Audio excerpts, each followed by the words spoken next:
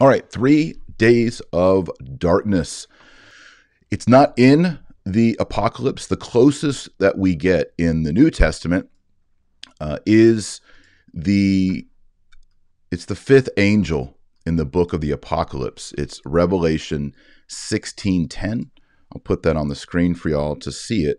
And it describes the coming darkness that will come at a certain point in the apocalypse. It's Revelation or Apocalypse 16:10, and it reads, "And the fifth angel poured out his vial upon the seat of the beast, and his kingdom became dark, and they gnawed their tongues for pain."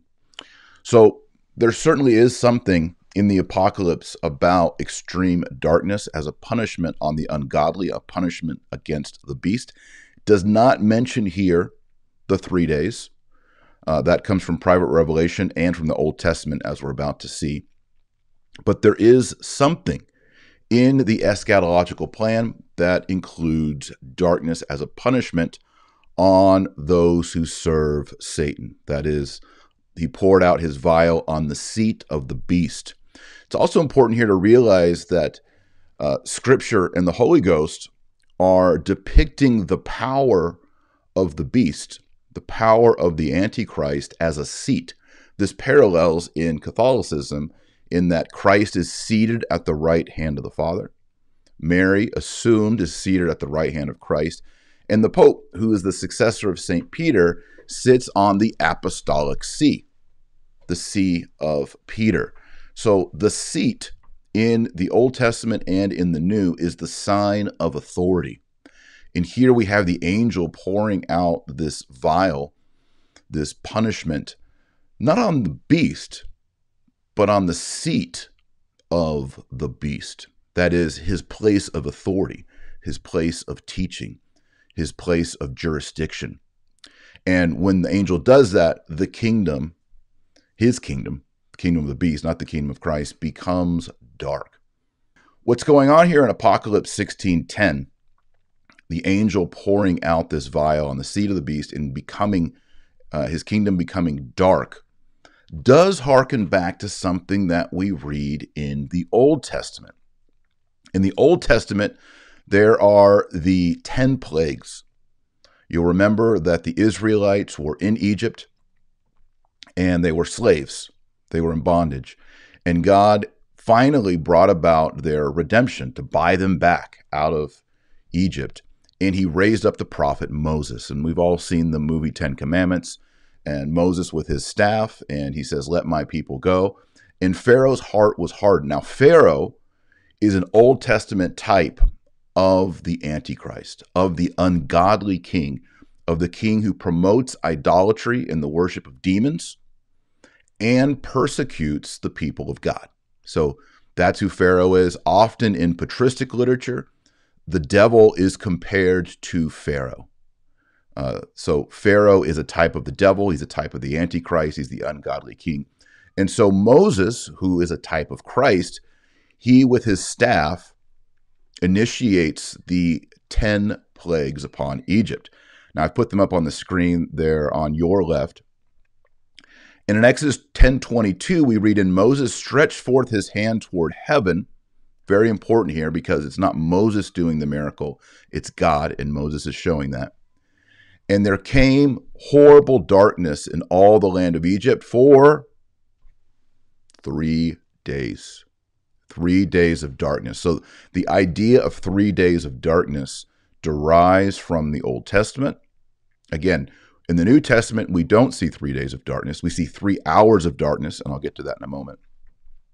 We just see the fifth angel with the darkness after he pours out his vial on the seat of the beast. Now, these 10 plagues are first blood. This is when water turns to blood.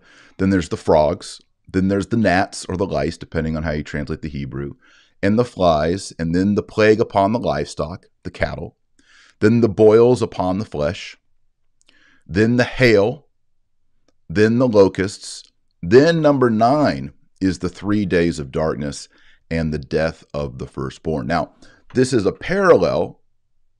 It's a type pointing forward to Christ. Remember, Christ fulfills the entire Old Testament. Christ fulfills every jot and tittle of the Old Testament. Now, you'll see here, you have all of these plagues culminating in 3 days of darkness and the death of the firstborn. Now, think back to Good Friday. He has the passion. He's scourged. He carries the cross. And then we read in Matthew's gospel, Matthew 27:45, from the 6th hour, there was darkness over the whole earth until the 9th hour. So we know in sacred scripture, I'll put it up on the screen so y'all can, we know from the gospels that before the death of the firstborn, look over there on the list on the left side of your screen, there's the 3 days of darkness and the death of the firstborn. We know that there were 3 hours of darkness over the whole earth, not just Jerusalem, it seems. And then the death of the firstborn. The firstborn who? The firstborn of God, Jesus Christ. So we see this fulfillment happening. And I think if these private revelations are true, we're going to get into the private revelations here next. If they're true, my read on this, again, I'm just a layman. I'm not a pope. I'm not a cardinal. I'm not anybody. But my read on this is, if you listen to Our Lady of La Salette, you realize the church is going to go into eclipse. Maybe it has already. Seems so. And you realize that the church will enter into a final passion. The church will enter into her own triduum. She will be conformed perfectly with her groom, Jesus Christ, and she will go through confusion. Peter will deny her 3 times. The apostles, who we know as the successors of the apostles, the bishops, will run away, except for 1/12 of them. That is St. John, the beloved apostle. A Judas Iscariot, from the inner heart, the trust of the church, will betray her master. And we know, of course, Our Lady will be right there until the very end. And so many holy people have seen this parallel and said the church will be betrayed by a Judas. The bishops will run away. Peter will deny 3 times. But Mary will be there close to Jesus all the way to the end. That's the anchor that we all have to hold on to during this dark time. And just as there were 3 days of darkness under Moses, and there were 3 hours of darkness at the crucifixion of Christ, there will be, in this passion of the church, 3 days of darkness that will purify the church. That's one thesis, one theory. Again, I'm not saying it's de fide, that this is dogma. I'm just trying to connect some dots here. There's a bunch of stars, and we're trying to find the constellation.